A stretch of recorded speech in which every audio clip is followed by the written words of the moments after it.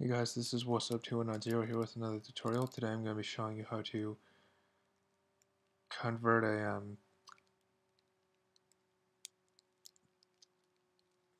.binfile and a .cuefile into an ISO.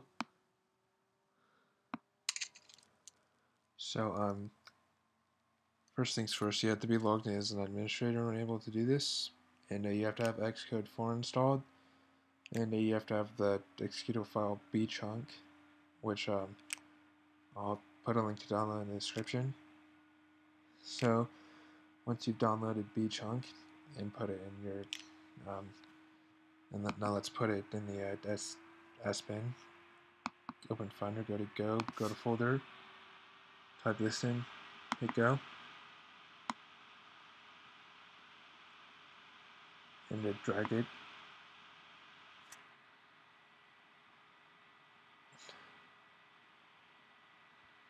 Click Authenticate.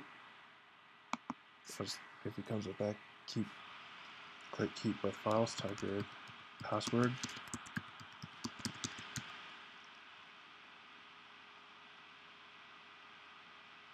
Alright, I'm not in the mood to deal with that right now, so I'll just keep it on the desktop. Now what you want to do is open your terminal window. And then once you've got terminal window open, just type as I do, sudo mod a+x, and now drag your bchunk file in after you type that, and press enter. Ordinarily you'll be asked to enter your password there. Now drag it in again, and now drag your bin file in,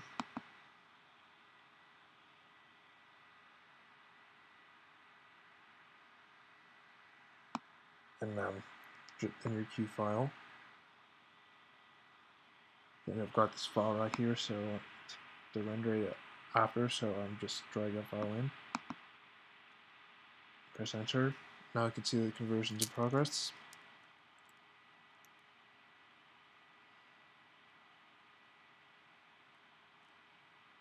Now the conversion's done, and then we've got the file converted, then we've got converted.iso right here on my desktop now. So this has been a help. This is What's Up 2190, and I am signing off.